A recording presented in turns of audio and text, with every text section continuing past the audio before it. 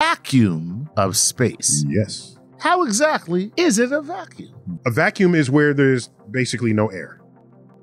Okay? You can have objects there, but when we think of a vacuum, it's not a place where there isn't anything. It's a place where there's no air molecules moving, typically.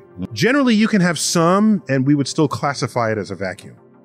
That you have to distinguish like a regular old vacuum or a perfect vacuum. Now, you know what happens if there's an object and you take away all the air molecules? The object outgasses. Oh. There are air molecules embedded in the surface of that object, and they start coming out. It's fascinating. Then if you heat it, it sends out more. So it's very hard to make a perfect vacuum. Here's an old saying: nature abhors a vacuum. These are people who've never been into space.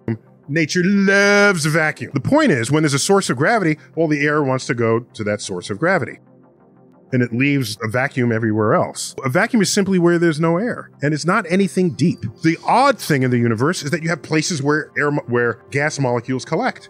Those are the unusual places in the universe, and they're called stars and gaseous planets, and the atmospheres of rocky planets. Nice. Yeah, so there you have a vacuum.